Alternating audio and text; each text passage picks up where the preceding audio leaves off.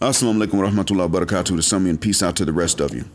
Black Heart is sign, I'm Black in again, asking you to hit that share button. Thank you if you've hit like or subscribe, but special thanks to those of you who have hit the share button. Let me give a shout out to those who I know hit the share button, and in the order of my certainty of them having hit it, the proof that I've seen. First off, shout out to Don Calypso. Merci beaucoup. BJS Ibmore. Asante Sana Baba. The Reverend Brother Pastor Deacon Dr. Anderson. Edwin Anderson. Thanks, blood. I mean that.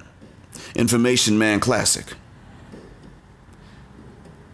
Imam Mufti Sheikh Amir Dwight Hayes and Abdullah Bobby bin Tayyib. I know you all have hit that share button. Thank you so much. I greatly appreciate this. Others whose names I don't know have hit the share buttons. I thank you the same. I just can't single you out because I don't know your names.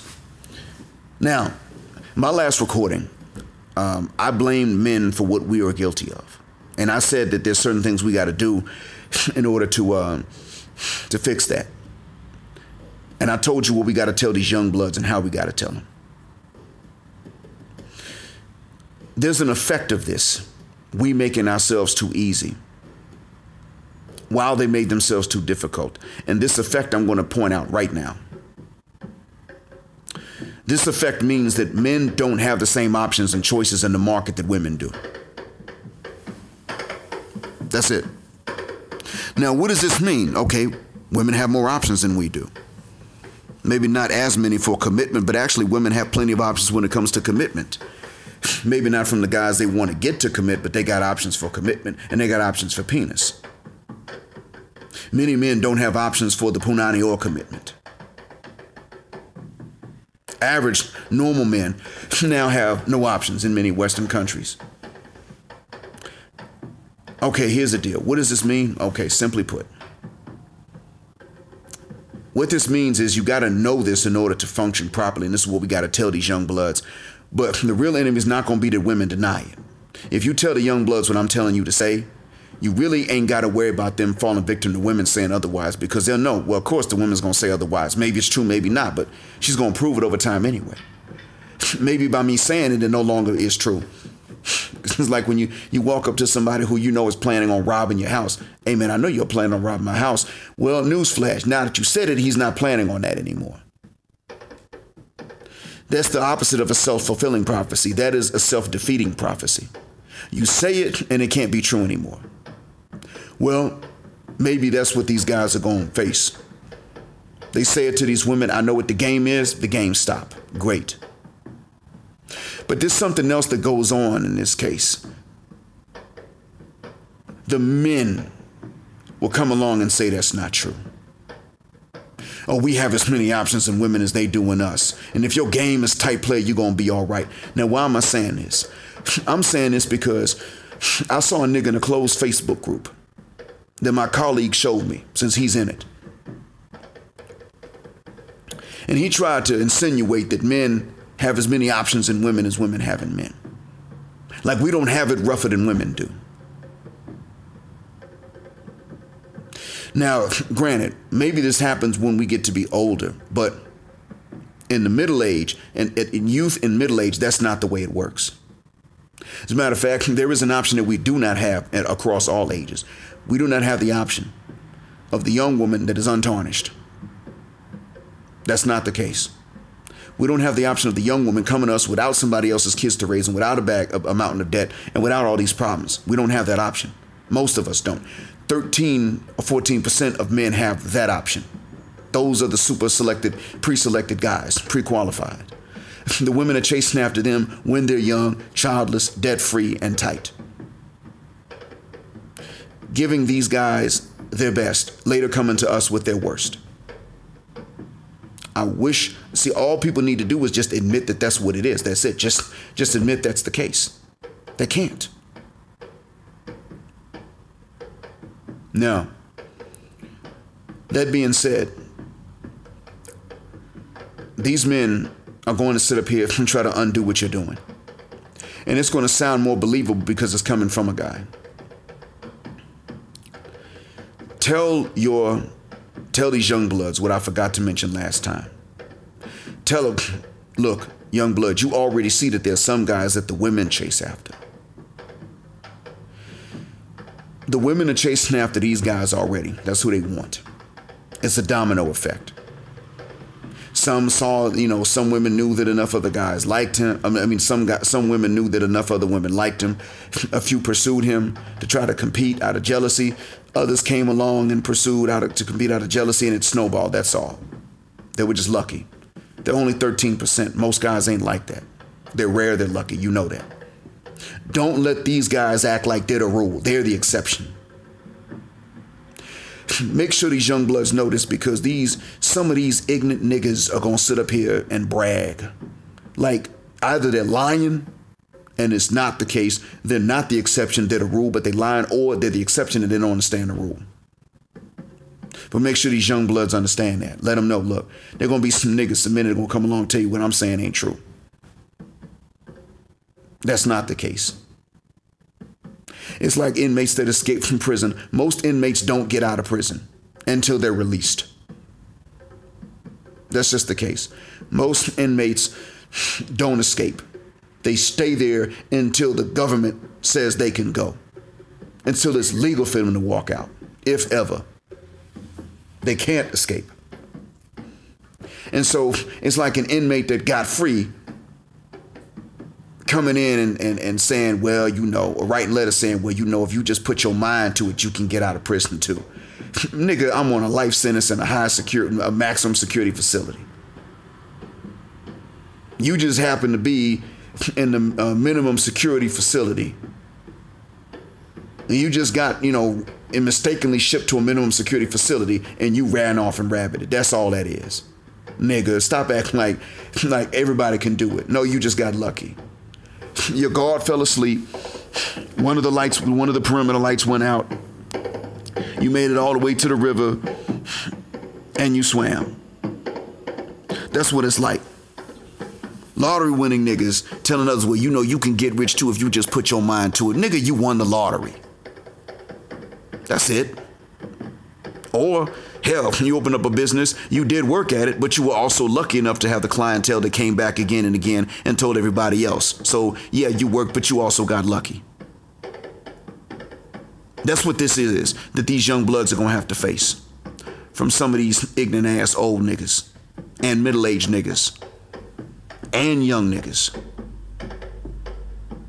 I saw this in a Facebook group, dude trying to sit up here and tell other guys. Now, I'm going to go straight to what the meme was about. The Facebook post was a photograph of TLC looking at the camera. The caption on the meme was, you were singing No Scrubs way too aggressively to have the baby daddies that you currently have. Of course, in this group, the men agreed, but my colleague was showing me the screen, and as we scrolled down, we saw this one dude talking about something. That's BS. Y'all was singing No Scrubs and look at y'all baby mamas. He trying to even it out, equalize it. And I'm all about being fair myself, but it's not fair to sit up here and lie to us and say that we had the same options that women did. Man, look, the options are so bad for brothers right now that they don't even know what the good options are that they're missing until they get out. That's why passport brothers say you don't know what you miss until you leave. I didn't know. I was 39 years old when I found out. Yeah, that's real. It's 39, wait. 39, I think. Well, 38 or 39. When I married a woman from another country. And that's when I found out what I was missing. Then, because of the government and its laws, we had to split. I recently married another one from another country.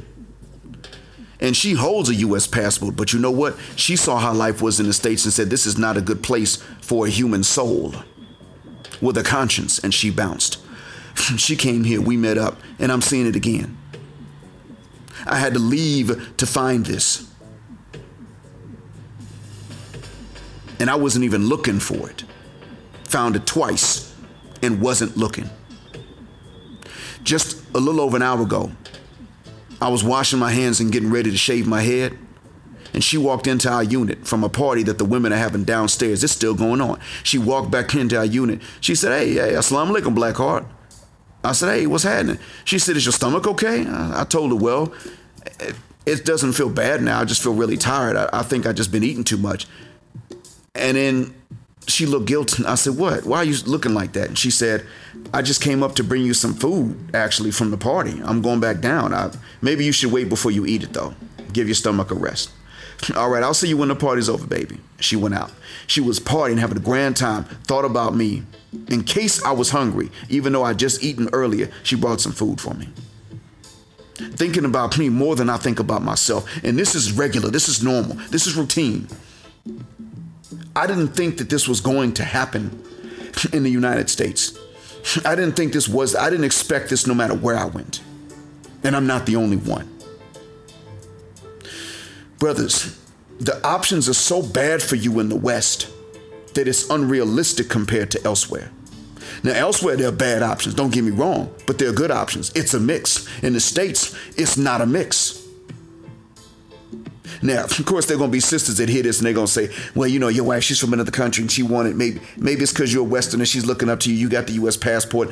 Slow your roll. She has a U.S. passport, but she left. She and I work the same job. And I know for a fact she has more money saved up than I do. She treats me like the boss. I pay the cost too, but she treats me like I'm the boss. Here, there's give and there's take. Over there for you brothers in the West, there is giving and no taking. Too much giving and too little taking. And why is that the case? Because somebody else, 13% of the guys are doing the taking and none of the giving. That's why. That's all it is. They're using you to balance out the equation because they're scared to go to these other dudes that they want to give to. It is a slap in the face to you. I want you to take a look at one thing and then I'm done. When you look at this meme that I just mentioned, in this meme, TLC is looking at the camera and there's this caption. Go and look at the lyrics to that song, No Scrubs. How do they define a scrub? You will notice the pattern. Read the lyrics and you'll notice a pattern. Other than having a shorty that you don't show love, everything else in there is something that can happen to a man without him making bad decisions. It's actually very likely to happen to a man. What they're pretty much saying is, you ain't balling. Well, most human beings ain't balling. That makes you a scrub to them. That's a broad definition to be a scrub. You see? Now take a look at Sporty Thiev's song, No Pigeons. Watch that. Read their lyrics. Check out the definition of what it takes to be a pigeon. You got to make bad decisions to be a pigeon. Wearing your best friend's clothes to the club. Got ugly corns on your feet and you wearing open-toe shoes. You ain't got no car, but you judging men for not being in a car. But you still trying to get a ride. And you don't want to say hi. Wearing another woman's hair on your head. You all fake, but you want a man to be all substance and style. Whereas you got no substance and your style is borrowed from somebody else. That's what it takes to be a pigeon. You got to be trifling. You got to make bad decisions. So that's a pretty narrow definition. So why do so many women fit it then in the West? Because we let them, because we're too easy, that's why. Now, if you take these definitions, a very broad definition, beyond men's control to become a scrub, a very narrow definition, completely in women's control for them to become pigeons, yet and still there's so many pigeons out there that a man has to be a non-scrub by women's broad definition just to qualify for a woman that is a pigeon, because there's so many pigeons. So many pigeons. That's because they don't have to compete with real women. So the bar is low for them and so high for you. That's why.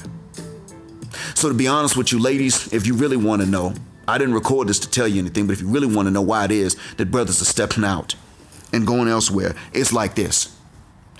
You made the bar so high but you've set the bar and you've convinced and tricked these men into leaving the bar so low for you and then lowering it some more, that you actually have mistakenly turned out from a factory a bunch of superb, stellar, extra considerate men.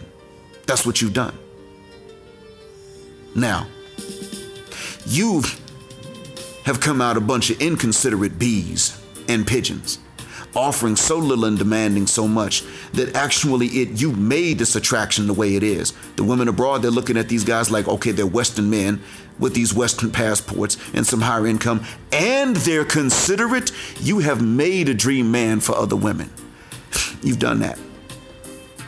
You've trained these men to be these other women's dreams. You just didn't think they were going to step out and get passports. Now they are.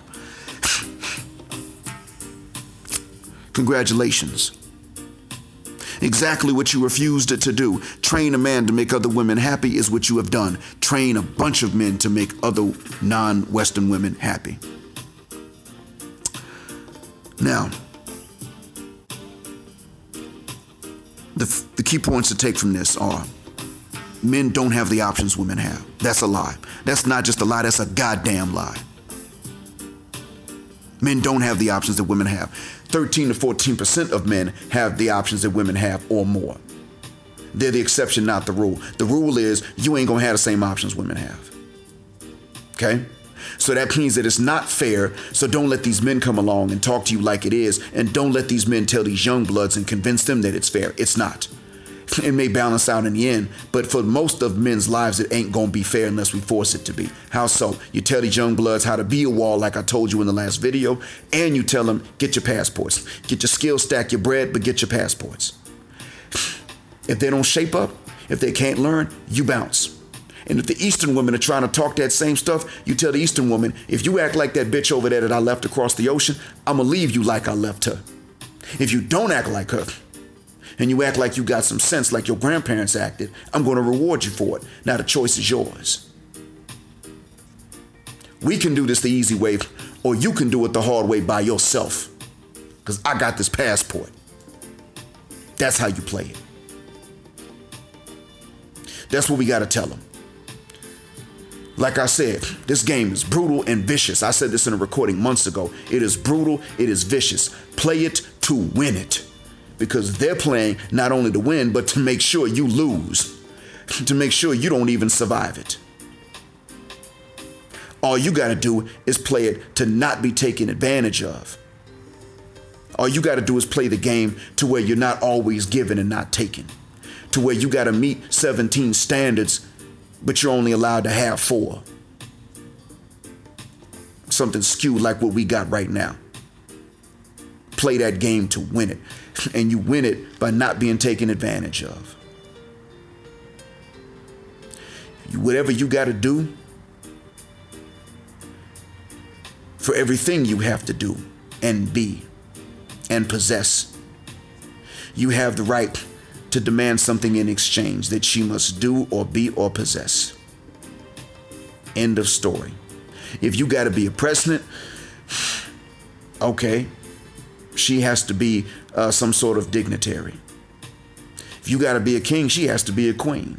If you got to be a prince, she better be a princess. End of story. That's it. Nothing else. You got to be a CEO, she has to be a CEO, or she has to have a way to save your household a ton of money, or she has to have a way to save your company a ton of money. Something. But no more giving without taking. End of story. That's why I said that Western women need to start making approaches.